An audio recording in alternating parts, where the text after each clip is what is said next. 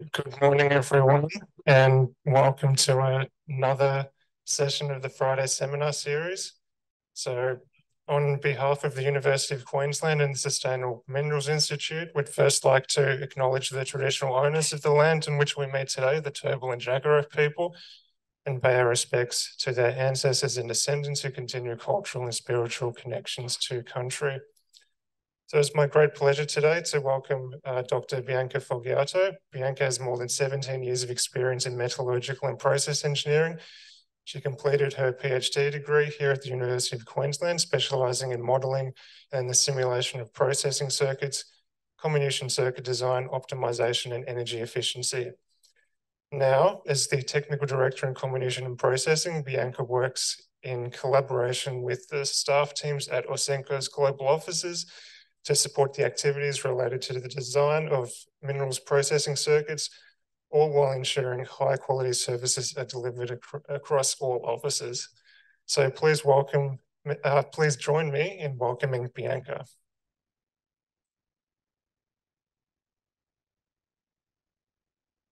Hello, everybody. It's a pleasure to be back to the JK after quite a few years. Today, I'm going to be talking about the design of fine grinding circuits in an ESG context. The agenda of this presentation will include a brief introduction and acknowledgements. Then I'll go through the key takeaways so I don't keep you guys curious about what I'm going to talk today.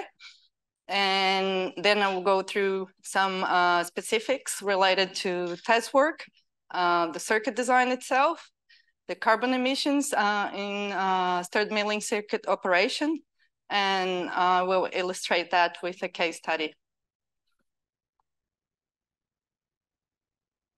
So I guess everybody here knows that stirred milling technologies is extensively used in fine grinding duties. And that's because it can deliver energy efficiency, higher energy efficiency than ball mills, particularly when you're targeting grind sizes below 75 micron. And the reason for that is that stirred mills will normally use smaller media sizes than ball mills. The modes of breakage is different, favoring the generation of fines. And it also has higher volumetric utilization and energy intensity. Additional to that, typically stirred mill circuits require lower concrete quantities. So there is a benefit in terms, there can be a benefit in terms of the footprint as well. And it can produce narrower particle size distributions, which can deliver benefits downstream. Recent developments in stirred mill design is leading to larger mill shells, higher installed power per unit, and also more recently, the ability to process coarser mill feeds.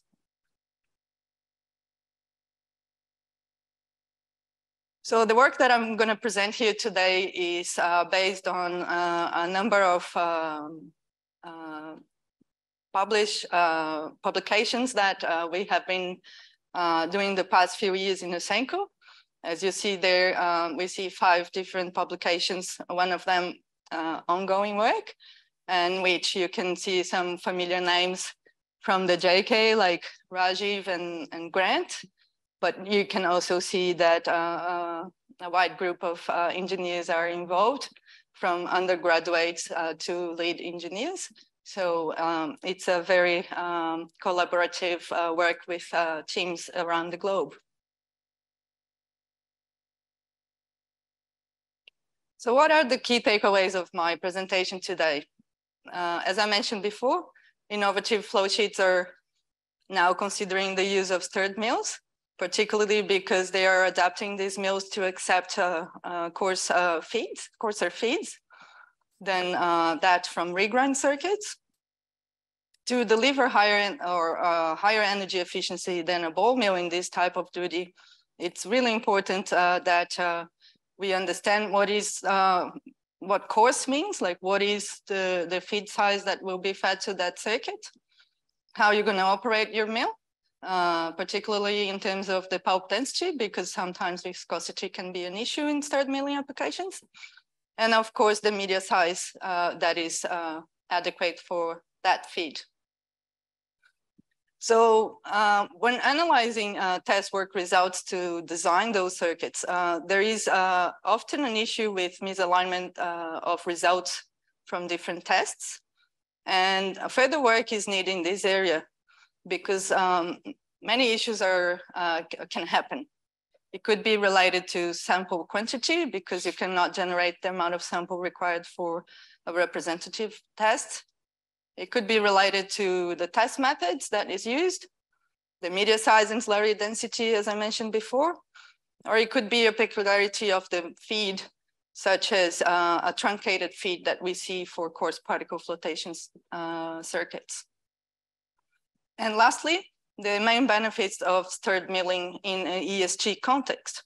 Of course, as we know, it can deliver lower energy and media consumption, but it can also result in reduced greenhouse gas emissions.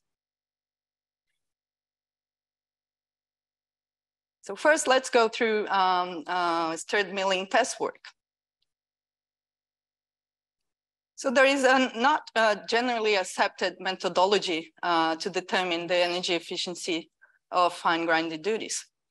The typical bond mill test is difficult to apply because of the nature of the samples and the limitations of the test. When truncated feeds or when fine feeds from flotation circuits are submitted to the bond test, it doesn't follow the rule of the test that the feed and product needs to follow similar slope in log-log space so that you can use a single P80 marker as your reference point. So to address this issue, vendors have developed over the years test work procedures and methodologies specific to their mills to be able to estimate the full-scale mill performance.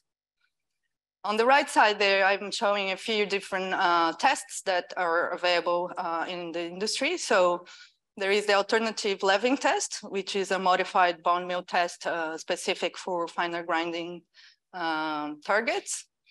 Metso Autotech uses the jar mill test, which is a batch test as well. And other vendors use continuous or semi-continuous setups, which is shown in the middle photos there. And in the bottom, I'm showing hot from the press VPM circuit where that mill is designed for coarser duty applications.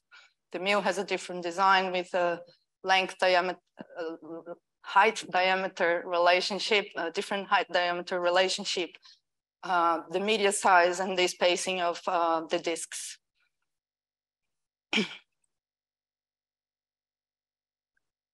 So most vendors consider similar process parameter and set points that they vary. So based on the feed size and the specific gravity of the material, as well as the target grind size, vendors will select what media size distribution is suitable for that application, and will also select a slurry density that will likely not cause viscosity issues and delivered biased results. So because the vendors don't normally use exactly the same parameters for their tests, there is a challenge in interpreting the test work results and compare the technologies. So recently in personal communications with Glencore, they've indicated that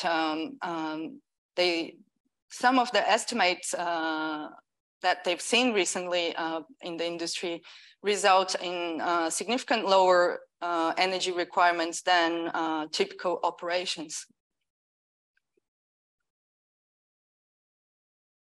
I'm going to show a few examples of projects that I worked on where I observed this kind of issue. So the first example here is a secondary grinding application. So we took two samples and ran both Higg mill and isomill tests. As you can see on the left graph, the curves, the signature plots obtained for both isomill and Higg mill are very parallel in log-log space. but the Higg-Mill test results in a much lower energy requirement.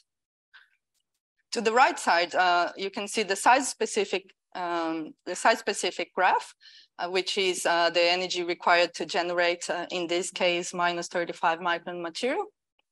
And we can see that at least between tests, they're pretty consistent.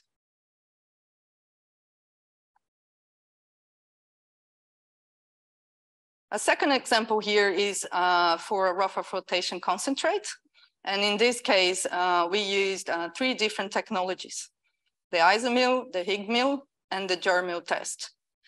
To plot this graph, I used a MO scale-up factor of 0.65, which is a factor that they typically apply for regrind duties. But as we can see, the corrected value of the jar-mill test, which is the bottom line here, results in an even lower specific energy than it would with the Higg-Mill, which is the 2 middle lines here. And again, the Ausenco resulting in the more conservative result.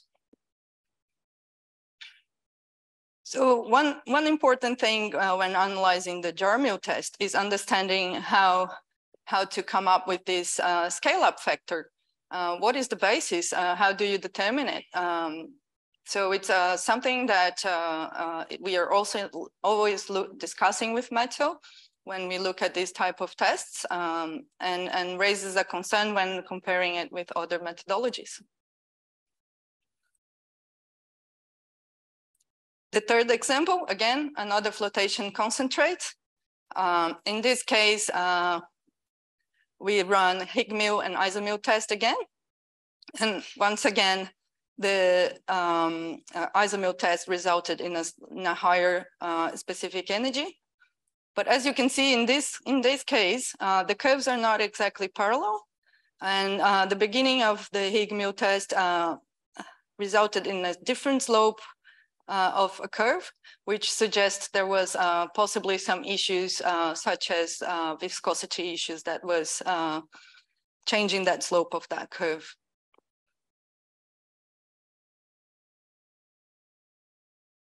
So there are a few other considerations that we look at when analyzing parallel tests. And one of them is the sample mass. Some vendors require much less mass than others. And it can result in a bias because typically one needs at least 3 or 4 times the mill voltage volume to achieve steady state in the test. The other thing we need to consider is the technology itself, the mill orientation and the grinding internal design, which could potentially be leading for different energy efficiency. And as I mentioned, viscosity issues is something that is very common in this type of test. So we need to understand what happened physically during the test to figure out what was happening and how to compare the results. So in Ausenco, we have identified this issue of inconsistent results, and we started an initiative to analyze parallel test work results. So Julian Thompson is an undergrad from UQ who has been helping us with this initiative. And he's trying to identify a unique method that allows a proper interpretation of the results.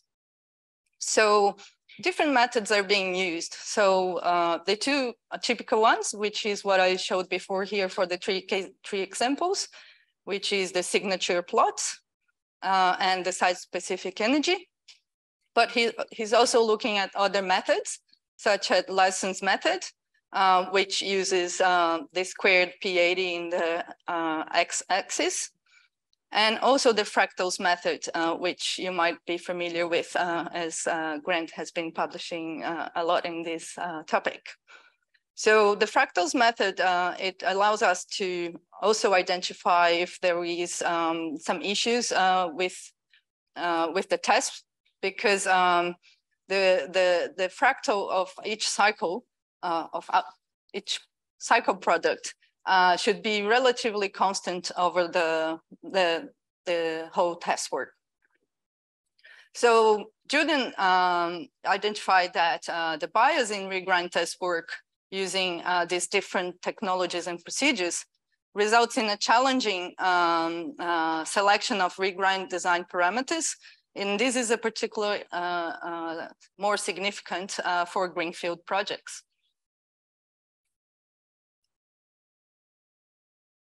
Going to the design of the circuits. So over the years, a lot of initiatives for improved energy efficiency in comminution have been implemented by the industry.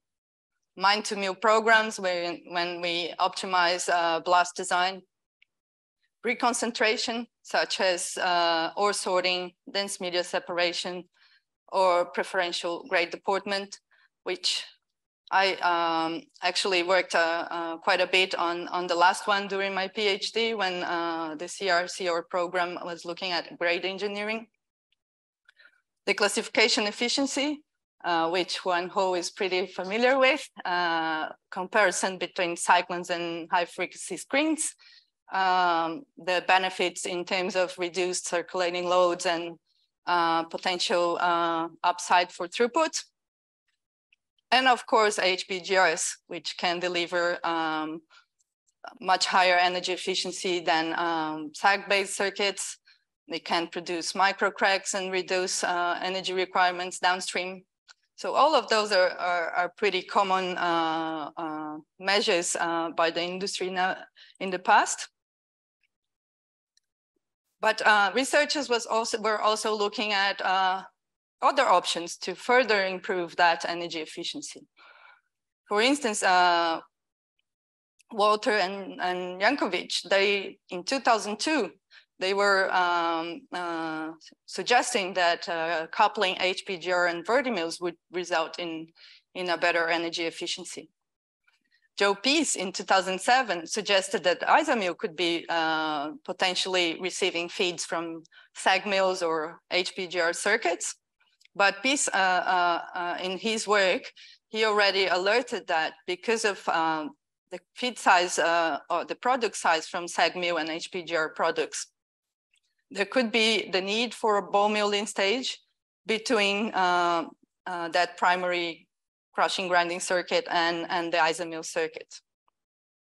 So nowadays, incorporating this type of stirred mills in comminution flow sheets, either in secondary or tertiary milling duties, is becoming increasingly popular. One circuit that is very popular is the Morenci.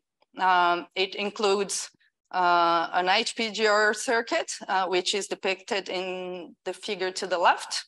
That circuit, the HPGR receives a scalped feed, truncated feed, and operates in closed circuit with a screen.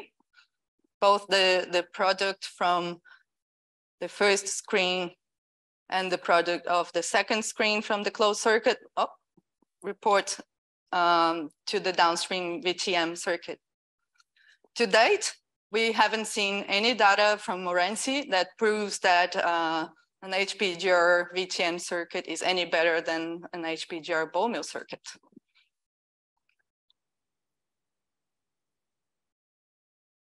A couple of other examples include Bongo. The image is a bit faint, but this circuit is a typical SAG pebble crushing circuit, followed by vertimill in closed circuit with cyclones. When I analyzed the Bongo data, we could see some benefits in terms of energy efficiency of the secondary milling circuit compared to a ball mill circuit. Now, another example, it's a bit different. At Santa Elena in Mexico, they had a 3-stage crushing ball mill circuit, and they fitted a Hig mill in tertiary duty. That circuit is very successful, and I understand that they are actually even installing a second Hig mill to further push throughput. There are many others applications, similar applications in the literature, which is listed that on the bottom left.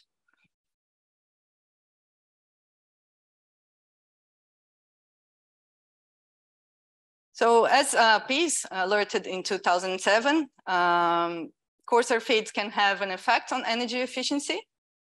Monong Huang, who was an engineer that I worked with in 2018, he gathered data from the public domain on VTM circuits, and he compared the energy efficiency of the data of the circuits he was analyzing based on the bond work index. So if you compare the actual circuit efficiency to what bond work index would the ratio between the measured and the bond work index value, we can see that the energy efficiency decreases linearly with the feed size. So the coarser the feed, the lower the energy efficiency. However, when we're feeding those fine feeds to a bond test, they are non-standard feeds. So question is raised on whether this is realistic or if we should be correcting that bond work index to determine what is the actual factor there, an efficiency factor.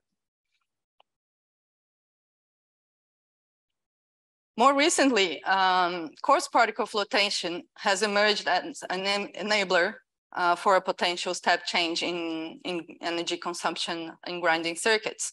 And that's because you can grind coarser. So there is a lower energy consumption and lower operating costs in the comminution circuit. It allows coarser waste to be rejected. And also it can be stored separately to save tailing storage capacity. And it can also deliver improved water and tailings management. So in this slide, I show an example of a typical brownfield CPF flow sheet. So tailings from the conventional rougher flotation is normally fed to CPF cyclones to remove fines that negatively affect the coarse particle flotation performance. The concentrate from the coarse particle flotation circuit goes through normal dewatering cyclone, removing fines that are low grade that entrain into the concentrate. And actually, if you use a stirred mill in CPF regrind duty, you can directly feed the mill with that underflow because the density of that material is already adequate for feeding the mill. So you don't need to operate this circuit as a typical ball milling flow circuit with cyclones. That in this example here, the CPF regrind mill delivers a P80 of around 80 microns, and that's combined with the rougher concentrate and goes to the existing regrind and cleaner flotation circuit. So when designing that regrind mill, a few challenges occur. So as you can see to the graph on the right, the CPF and the dewatering cyclone underflows, they have very similar P80, but the curves are really different. The quantity of fines is really different. So there is a significant change on the slope of the particle size distribution curve. And using P80, like a single point, cannot be used for mill sizing purposes. So we run some tests to understand what is the effect of these fines, right? Normally when you are designing these circuits, you will conduct some CPF flotation and generate some sample to be submitted to the regrind circuit. And mimicking the dewatering process in lab can be challenging. So in this project that I'm showing here on the right, we run two different tests. Actually, three different tests. First, we just took the CPF concentrate and run a jar mill test and a Higg mill test. So these results are shown here in these two parallel curves. So in this case, we didn't see the consistent bias that we saw in the other three examples that I showed before. But the third test, we used the scalp feed. So we removed the fines before running the regrind test. And what we observed is that the curve is pretty parallel to that obtained with the unscalped feed.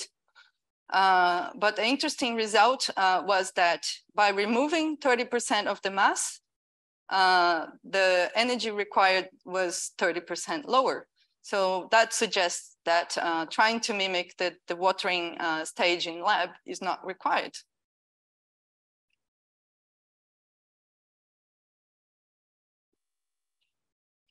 So going into what is the approach to design circuits, right? Typically in the last decades, the focus is on selecting technologies that are suitable for the duty. So it can handle the feed size characteristic, it can deliver the target grind size, and it achieves a high energy efficiency. So focus is on energy consumption, right?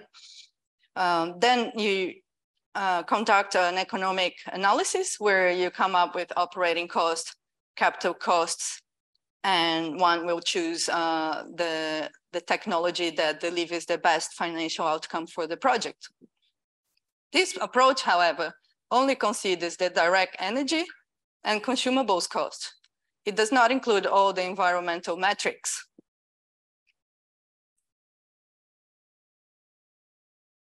So looking into what could be done differently with an ESG approach. So the approach would be focusing on minimizing environmental impact.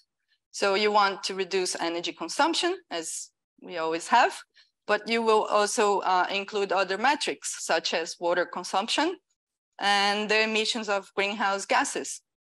So this new approach integrates the sustainability metrics into economic evaluations because it includes all the indirect emissions from construction and operation of the plants.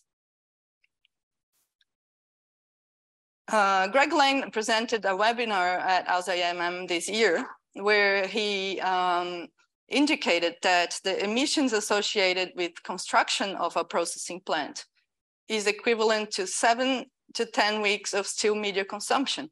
So that indicates that the operation of these circuits has a much higher influence on the emissions. So coming up with the construction emissions is only a small portion of the whole picture.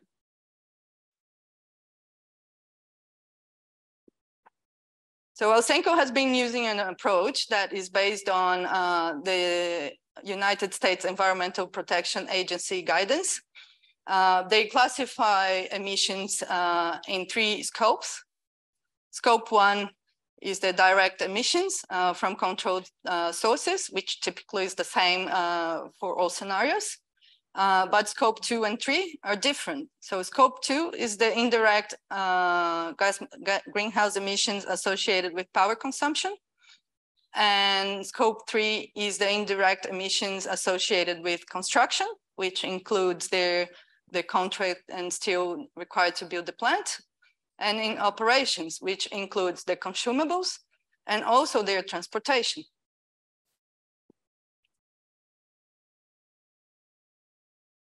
So looking into the main consumables in a regrind circuit, which is the grinding media. We started looking at what are the emissions associated with the steel media. So manufacturing steel media is a very energy intensive process because it includes the refinement and the smelting of the feeds. So emissions can fluctuate a lot. The carbon emission intensity associated with blast furnace, for instance, is much higher than direct reduction. So the steelmaking process is very important. The media production process is also important because casting requires much more energy than forging. And also casting can use recycled scrap steel, which would result in a much lower overall emissions. So for this study, we used information generated by the World Steel Council, which indicates that the average emissions associated with production of steel is 1.84 tons of CO2 per ton of steel. So this is an average number. And of course, each operation would have to look at their sources and how the manufacturing process is done. So selection of your vendors would play a big role in this ESG approach. Now, emissions intensity associated with ceramic can be lower than steel because it requires a much lower energy inputs for the refinement and sintering. So the process is a bit different. Again, the emissions can vary in a very wide range. Problem is, most figures that you can find in the public domain are mostly associated with construction. So sanitary products, tiles, fittings. There is no detailed information specific to grinding media. So Sam Crane and Grant Ballantyne did great work there in preparing a more detailed analysis that is focused on grinding media. They interacted with a few ceramic media vendors, and they estimated what is the natural gas and electricity required to produce ceramic media. And they came up with a value of 1 ton of CO2 per ton of ceramic, which is almost half of that for steel.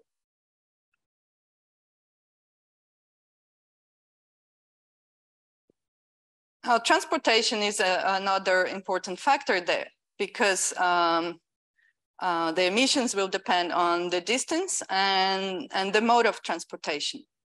And depending on where your providers are, the transportation-related emissions could assume a very important magnitude.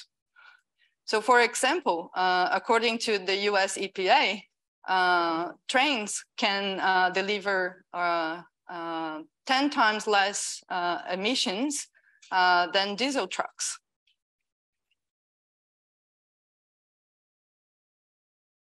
I'm going to go through a small case study. So this case study was a regrind stage, so it was not a core study application, unfortunately. It's an existing gold processing plant processing flotation concentrate, and they were looking at expanding the circuit. So an existing ball mill circuit would be replaced by either a larger ball mill or a more energy efficient stirred mill. The objective of this case study was to develop a greenhouse gas emissions inventory for each of these technologies, so that we could compare the emissions of these circuits. So to the right, we can see the main design criteria that was used for the circuit design. So feed size of 150 micron and product size of 25 micron. The specific energy from the ball mill was benchmarked against the operation. And the specific energy required for stirred mills was based on a few signature plots obtained for samples collected at the plant. We assumed that Verdi mills and Higg mills would achieve similar energy efficiency for the purpose of this case study. We also benchmarked the media consumption in the existing ball mill circuit, and we back calculated what the abrasion index would be, and we came up with that very low value there. So what are the main inputs for estimating scopes 2 and 3 indirect emissions? So we used, in this case, for this case study, because it was located in Canada, we used a very low emissions for the electrical energy. Just for reference, if this study was in Australia, that value would be about 5 times higher. We used the steel and ceramic media emissions that I mentioned before. And we considered that the media would be transported by diesel trucks, and the distance of transportation was 1,000 kilometers.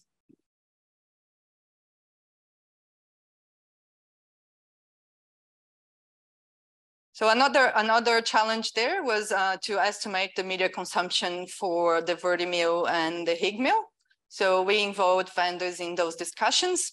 And as shown in the table below, the Verdi mill specific consumption of media would be about 2/3 of the ball mill.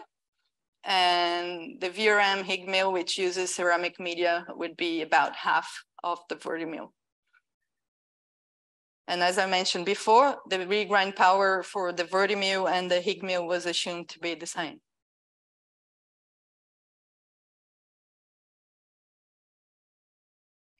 So on this graph to the right here, we can see that scope 2 emissions are much higher than scope 3. So scope 2 is the electrical energy, which is the dark blue bars. Scope 3 is the media consumption and the media transportation, which I chose really bad colors, sorry, but they are very low compared to the other emissions. So the ball mill has the highest GHG emissions from energy consumption, media consumption, and of course, because you consume more media, transportation.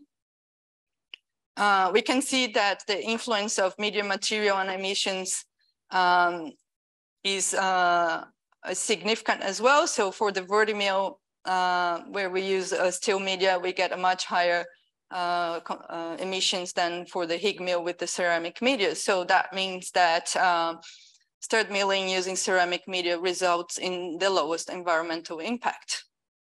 Of course, in this study, we didn't consider, for instance, the use of recycled materials for production of steel media. That would give a twist to this outcome. And that's all for today.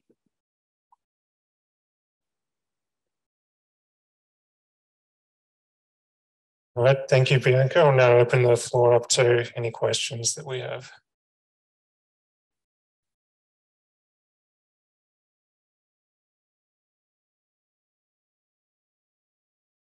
Thanks, Bianca. Great chat, and raised a couple of, I guess, issues that the industry needs to address. Probably the biggest one to me that stood out is the disconnect between energy consumption for coarse feed applications, where you showed that graph where the energy in regrind basically approaches bond, and the finer F80 cases where you're grinding to very fine sizes, where there's a big energy saving, 35, maybe even 40%. How do you think the industry needs to go about addressing that issue with the equipment suppliers and engineering firms? It's a challenge, right, that we are facing nowadays. I think with more and more circuits being installed, I guess benchmarking is our main resource.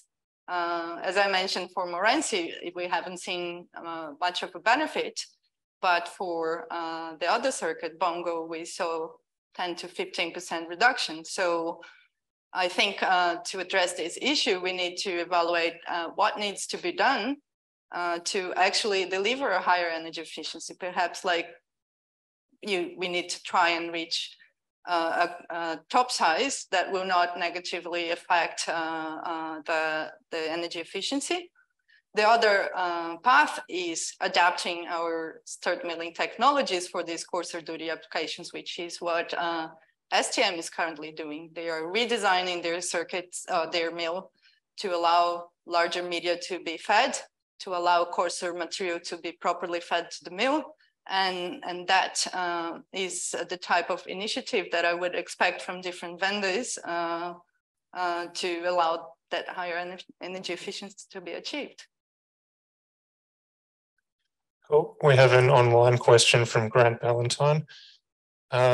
Great technical presentation, Bianca. On a more personal note, I'm interested if there is any advice you would give to the PhD students in the audience who are considering a role in an engineering design company based on your personal experience.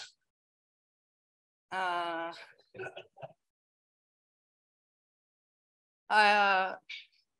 don't know. That's a tricky question.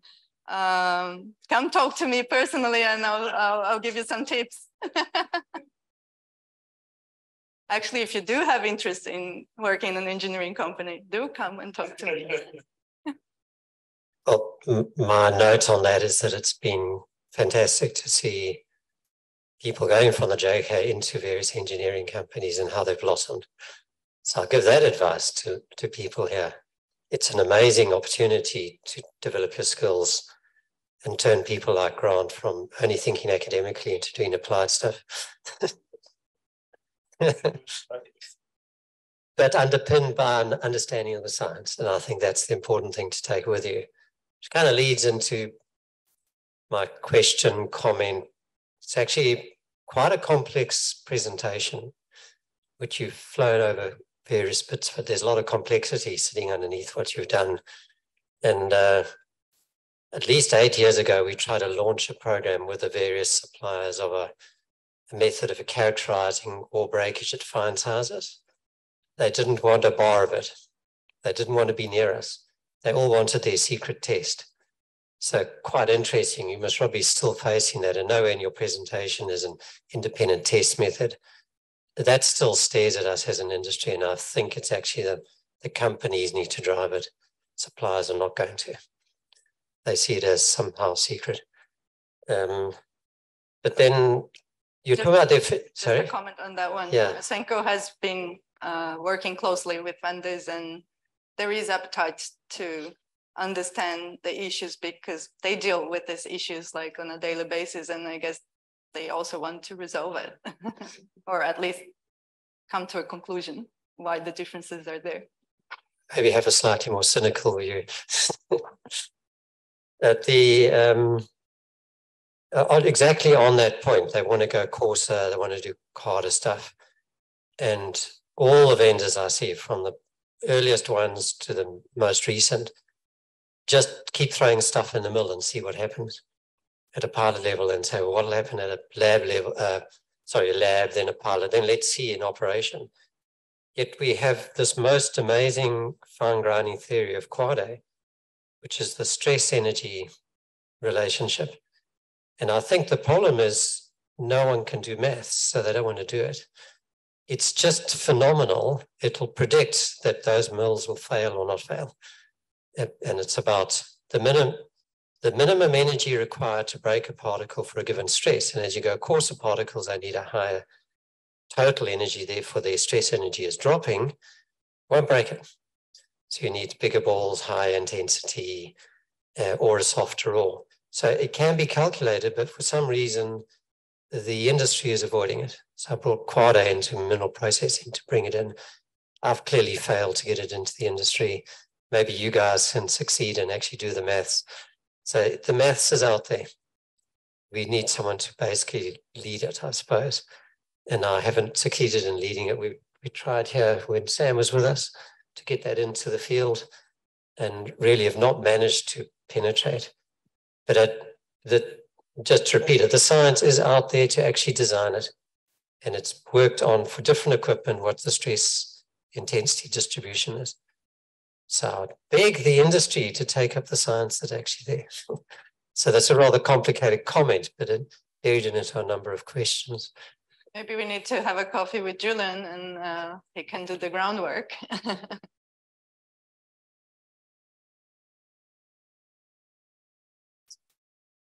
Thanks, Bianca. It was a good presentation. So just a comment. When we are talking about coarse grinding duty in stirred milling, okay, in most of the cases, we are looking at 80% passing. All the mill sizings they are done at 80% passing. But what is more crucial is from the 80% to the 99 or even 100%, okay, that long tail.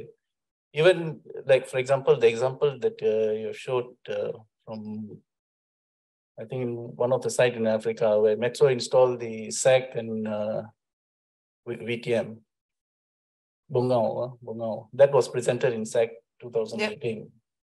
So I think the critical point in this particular design is to look at from 80% to 100% passing.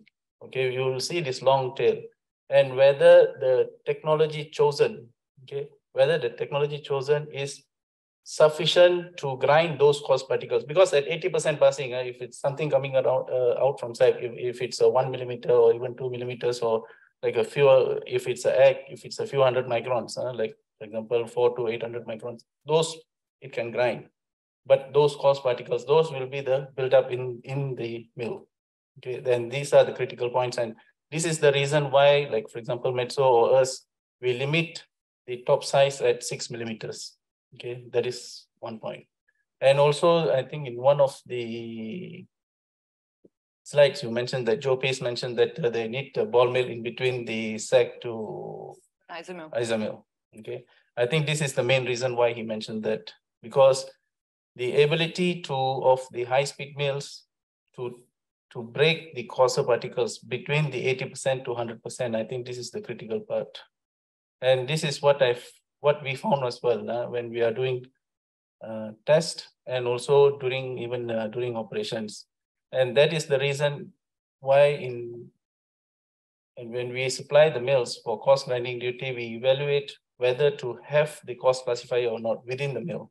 Okay, there is an attachment called cost classifier, and this design has been there since like 40, 50 years ago when we start supplying the mill. Because when Nippon started supplying the mill, it was basically for the limestone application of minus 10 millimeters, and the bondwork index was about 12 to 13 kilowatt hour per ton. And at that time, we supplied that. But when we moved to mining application to regrind duty, and we start supplying the cost classifier.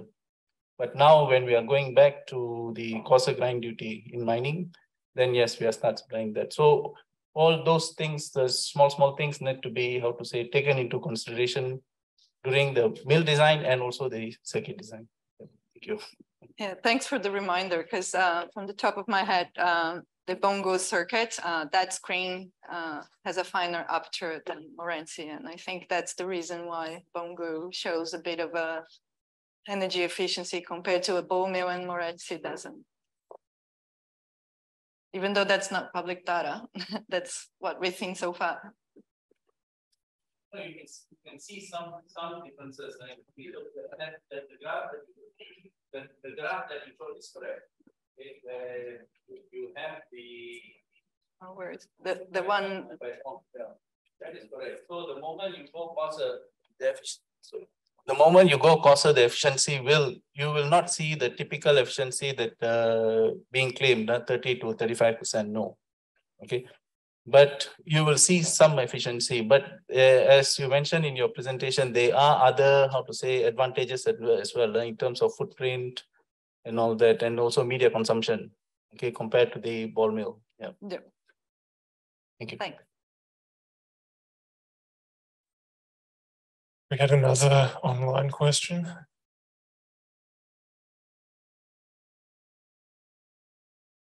Mahmoud was asking, did you conduct any surveys to estimate the population balance model parameters of stirred milling?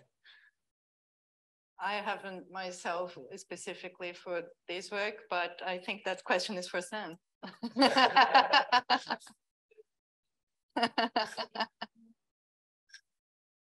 We have another online question from Jessie Ting.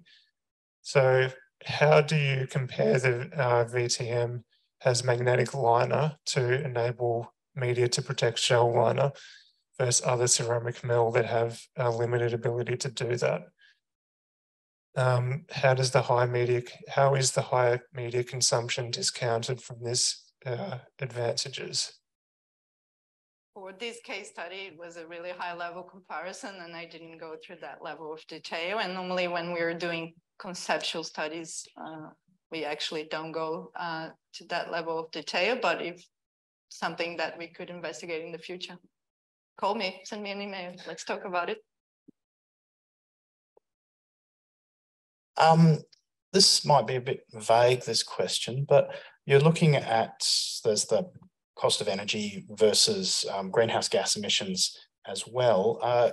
With how carbon emissions are priced, is there a significant, is there a way that you can see this feeding through into financial models, into how people actually choose one mill over another based on carbon output? And, is that actually significant in the economics based on the cost of carbon versus just the cost of electricity?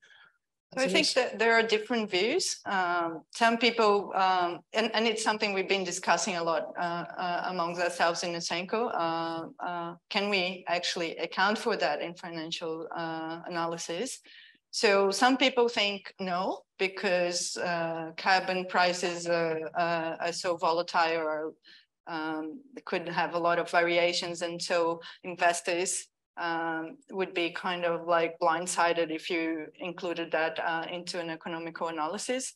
Other things that nowadays we already can predict what that will be, and we should, because it has a value attributed to it. So I don't think there is a standard in the industry yet for that. I guess it needs to mature a little bit further, but that doesn't mean we cannot do it and compare. So typically when we do it, we show the basic traditional approach, and we show the upside or the downside of including the emissions.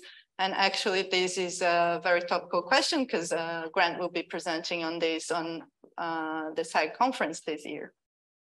The metrics you had up on your slide, on one of your slides there, that we're looking at capital costs, water, and energy. I think those are the three main parameters that are current and going to remain current for a while. And places like South America, water is even more important. Canada, the cost of power is 5 to 6 cents a kilowatt hour, so that's not hugely important, but water management is. Just while I've got the phone, the microphone. Another metric is the capital intensity. So you mentioned about they're looking at scaling up the ultra-fine mills. So where's the industry at now? And if Sam wants to put his 2 cents worth, then he can do that. How big can they go, and what might be the limitations in shell mechanics? So right now, to my knowledge, the biggest stirred mill available is 6,500 kilowatts and vertical HIC mill, yeah. And there is a quite large M50,000, the ISO mill. Can't tell you from the top of my head what the power is, but it hasn't been installed, and I haven't found a client that has appetite for that yet.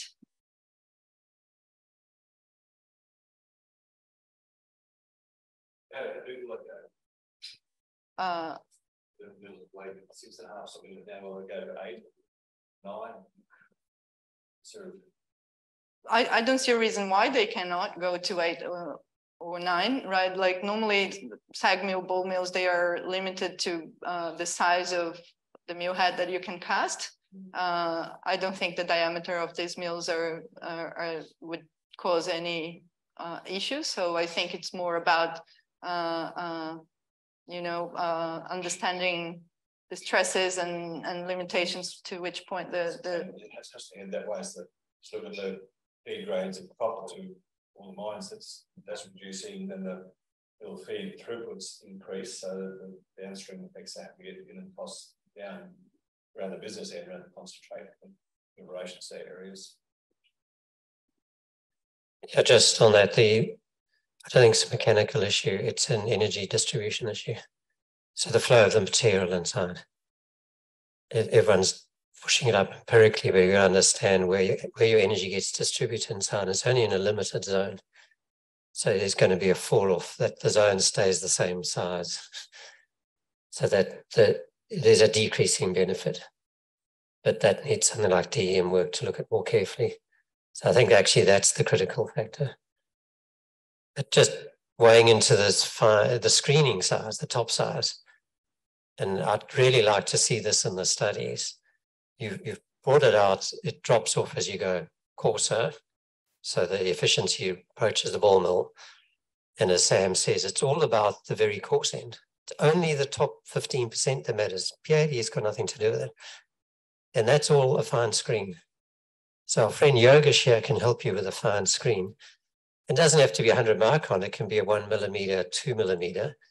So take that SAG screen you're seeing, if you've got a finer stirred mill, to me it's basically a no-brainer to put a finer screen ahead of that and scalp it, because the SAG mill's actually very good at grinding that stuff. We forget how good SAG mills are at grinding 1 to 10 millimeter. Send it back to the SAG mill. So I think that would be a very interesting one to look for applications like that. And ones that are failing, that's the suggestion. Put it in a measure and you can do an on-off test. So if we can persuade a company to put it in that's not doing that well with it and do an on-off test, fine screen on, off, we can measure it. So there's my suggestion for the day.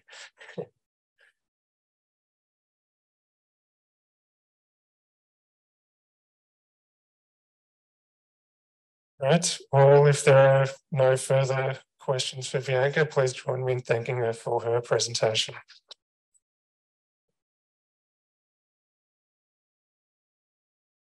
So next week we'll have Mark Drexler from CBSM Mining Services. He's going to be talking about a new gyratory rolls crusher, which they're developing in its commercialization pathway. And also in 4 weeks' time, we'll be having a special session of their seminars, which will be dedicated to Alvin Lynch. So please keep that date for in your calendars. Thank you.